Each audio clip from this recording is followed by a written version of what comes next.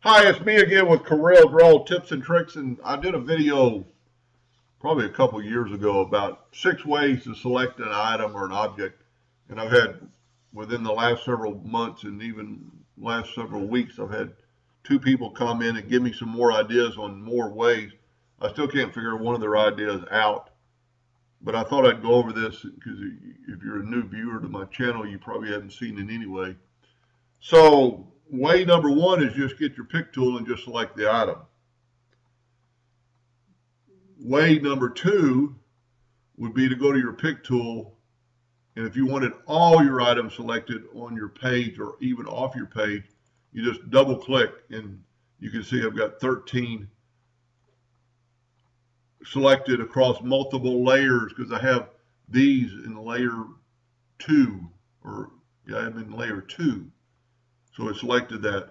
The other way would be to go Control A, and it did the same thing. It picked the 13 object. So you could double click there. The next one would be the shift, which I use the most often. If we want that triangle or that rectangle and that polygon, I'm holding down the shift key and I've got those 2 objects selected, and I can delete them or bring them back.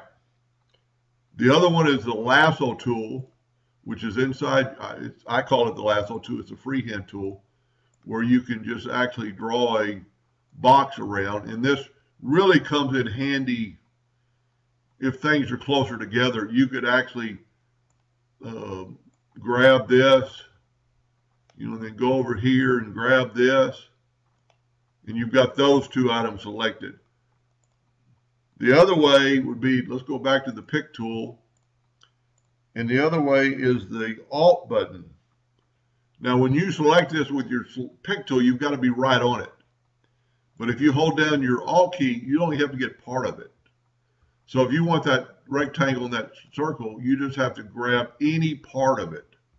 This is very useful if you're selecting a lot of things. You could just, I've got those four items selected, barely, and I did it. The next way is just the freehand tool with the same thing. With the Alt key down, you can draw a freehand and it'll select anything that you're even relatively touching. Now, the other ways these people suggested, and I thank them for doing it.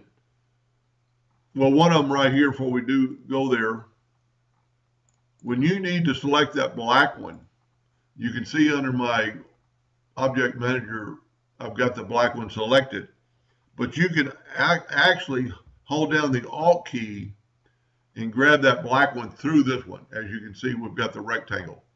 Click it again and you go down the layer a little bit more. So if these are really close, or even if they're on top of each other and you can't see them, you can't see the yellow one, let's hold down the Alt key and I pick the black one.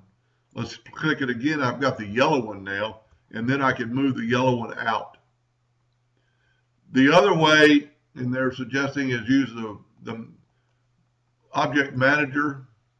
And there's really only 2 benefits to this. Let's say if you want that ellipse, you just select it over here and you can hit delete. Or you can bring it back and then you can change the color, make it green. And the other thing, if you wanted these 3 rectangles and you're using the object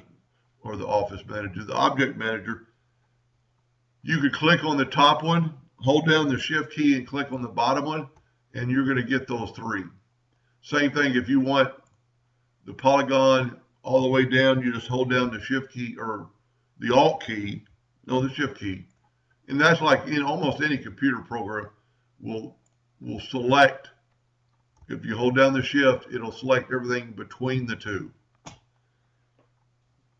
So that's the 10 ways to select something. And I've maybe got one more coming if I can't figure out what they're telling me in one of them. But I thank them for their suggestion and hope that helped you a little bit. Thank you for watching.